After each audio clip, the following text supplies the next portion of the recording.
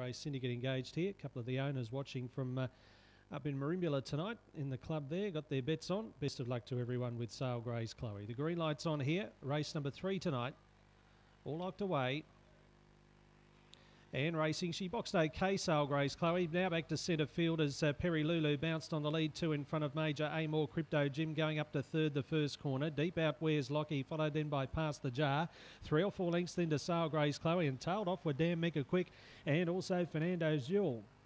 But on the turn, and Perry Lulu going nicely for Chris Johansson, about 3 in front. Trying hard Crypto Jim, then Past the Jar, but an easy one to Perry Lulu. They backed it and the money was right. It scored by 6. Second and third is tight here. We've got Past the Jar, also Where's Lockie, Crypto Jim. They're across the track. Back behind those Damn Mega Quick made up a little bit of ground. Sale Grey's Chloe always centre field. Back with those two would have been Fernando's Jewel. And a good run here. They've run 25 and 21.